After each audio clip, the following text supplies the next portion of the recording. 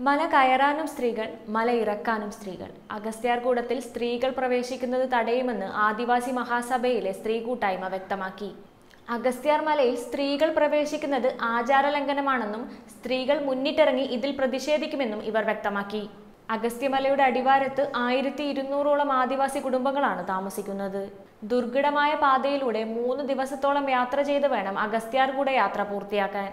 വർഷത്തിൽ ഒരു തവണ മാത്രമാണ് അഗസ്ത്യാർകൂട പാത സഞ്ചാരികൾക്കായി തുറന്നു കൊടുക്കുന്നത്.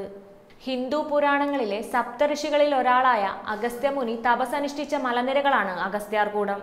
38 കിലോമീറ്ററോളം കൊടും വനത്തിലൂടെയുള്ള യാത്ര സ്ത്രീകൾക്ക് ദുരിതപൂർണമാകുമെന്നതായിരുന്നു ആദ്യ വിലക്കുകൾക്കുള്ള കാരണം. എന്നാൽ ഇന്ന് ആദിവാസി സ്ത്രീകളുടെ പ്രക്ഷോഭം കൂടിയായപ്പോൾ അഗസ്ത്യാർകൂട യാത്ര തികച്ചും സ്ത്രീവിരുദ്ധ യാത്രയിൽ ഒന്നായി മാറി. ആദിവാസി സ്ത്രീകൾ ആരും തന്നെ അതിരുമല കടന്ന് മുകളിലോട്ട് പോയിട്ടില്ല.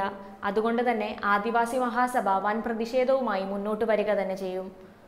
അതേസമയം നിരവധി സ്ത്രീകളാണ് അഗസ്ത്യാർകൂട യാത്രക്കായി ഇപ്പോൾ ഒരുങ്ങുന്നത്.